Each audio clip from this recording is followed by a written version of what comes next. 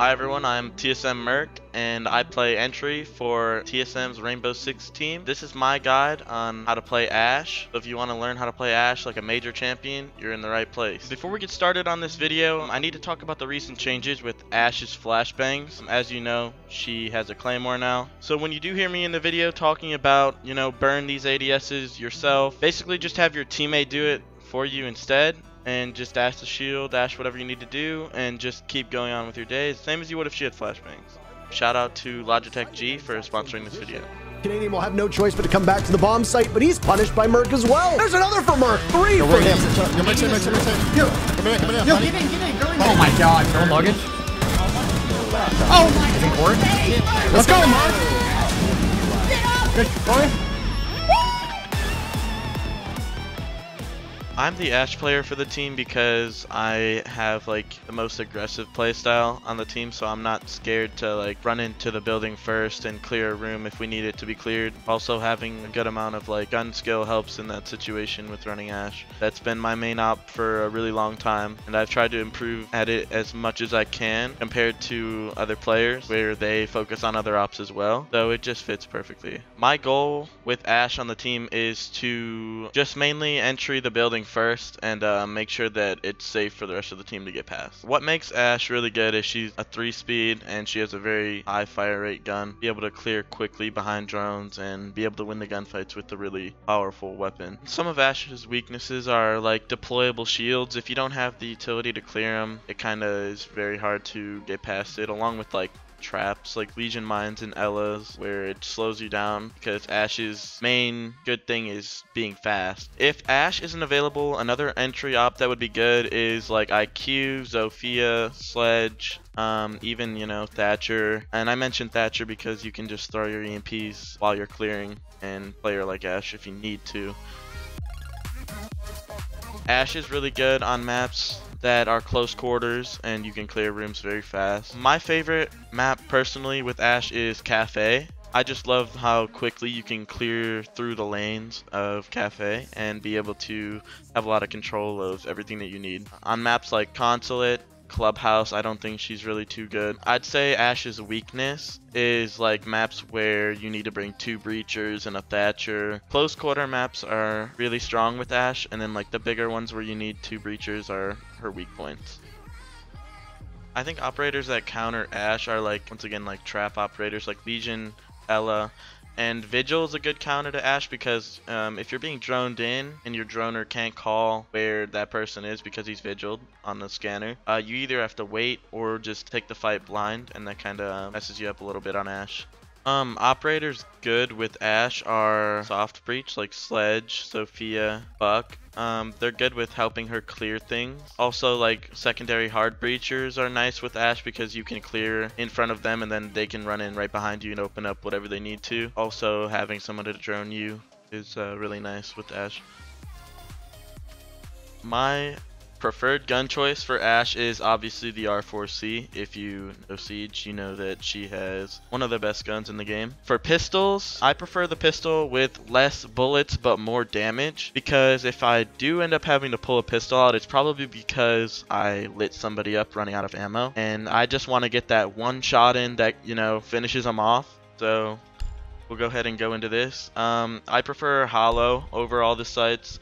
Hollow just feels like more smooth, and I don't know, it's just a preferred sight. I feel like Muzzle Brake has less recoil, and your first bullet also doesn't have recoil either, so it kind of just makes sense to run Muzzle on Ashe. Now that Ashe has a claymore, you're going to want to run the breaching charge. I mean, you're not really ever watching flank with Ashe, so it's kind of useless. At least with the breaching charge, you can like help the team out and like open holes and stuff. If you're getting flanked a lot, like the claymore's fine. You just want to have a teammate come like throw their flashbangs for you, just like as if you had flashbangs in the past. It's important when you're playing Ashe to have like a light mouse because you're always moving quick, and with the super light that I'm using right now, it is a breeze just to be able to like take 2-3 different fights at once. Because it's so light, you're able to like move it and flick around super easy.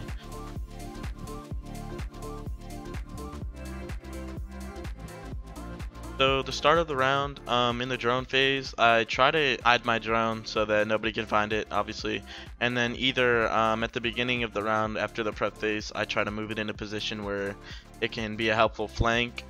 or I either pick it up and use it if my droner ends up losing his drone. Something that I also do is kind of look out for traps, look out for people hiding. Shields you need to get rid of. You can look for ADS placements, look out for what operators they're bringing that can try to counter our push. If we do need to burn a drone to find the site if necessary, that'll be mine, because I'm the entry and kind of don't use your first drone as much as you do your second. But that's mainly it for the prep phase. Some of my tips and tricks for ash charges are using ash vertically is actually kind of good. It's a lot easier to clear things from above through sledge holes and through breaching charge holes rather than like peeking into doorways and peeking into windows. Definitely helps a lot when you're able to just vertically look down and ash charge on things. You kind of want to save your breaching charges until your teammates are ready to act on them. You want to just clear things out using the least amount of utility possible so that you have breaching charges to, you know, clear things that need to be cleared. What you want to watch out for when you are using your breach charge is people peeking you while you're, you know, ashing a shield or ashing an evil eye. If they see you with it out, it could result in them peeking you and killing you with it. Try to minimize it. Try to have teammates hold your angles while you're burning and while you're breaching, rounding, you know, evil eyes and oil shields, because it'll definitely eliminate a lot of that unnecessary deaths. There are some situations where you still will just get peeked, and that is just rainbow. Some common things I see ash players make are they will just pull out their ash charge and shoot it at an evil eye without checking ADS, which is probably the most important thing to do with the ash. You need to always make sure there's no ADS in the way of clearing things, or else you just wasted 1 out of 2 of your really important gadgets for the team. Also, a mistake with ash is not using your utility on like roam clearing and things. I see a lot of people clearing out a lot of roamers. They're clearing out 3 to 4 people and they still have all of their utility in their pocket because they think it's important to save it for sight, which it is. But it's also important to try to get those free kills when you see them, so using your utility while you can is the most important thing. Another mistake I see people do is opening line of sights that can help the opponents out rather than help you out. So you want to make sure that you ask your team if it's okay if you open a wall, if they need your ash charges for anything else. If they don't need you, you know, you can use them to try to help yourself clear things, but make sure that you don't, you know, ash a wall that your planner is going to get shot from when they go for plant. Helps out just in the small things. Basically, what makes a good entry player is being able to clear the utility that needs to be clear, and then being able to get picks. It helps tremendously when you can take someone off the board very early because your droners are, you know, telling you, hey, there's a guy here, and then you end up taking them out very early, and it helps the team overall.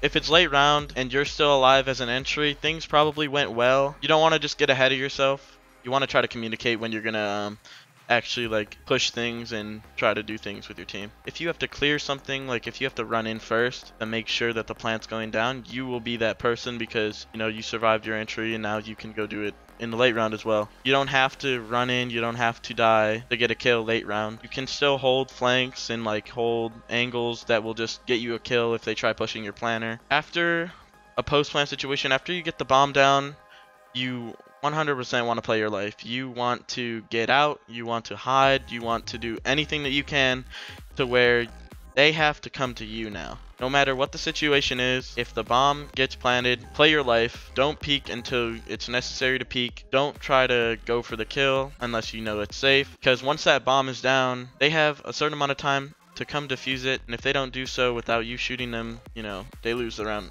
by default. So post-plant situations, you want to just play your life and hide, you know, do what you can to survive. We don't know. Merc's in the bomb site. One for thinking they'd burnt. Merc finds one. Chala gets one as well. TSM, they win it all. Every single kill is theirs, and they'll take the trophy as well. North America has a new champion. Alright guys, hope the guide was helpful. If you enjoyed the video, don't forget to like and subscribe. I am TSM Merc. You can follow me below. And once again, thank you guys for watching, and I'll see you guys next time.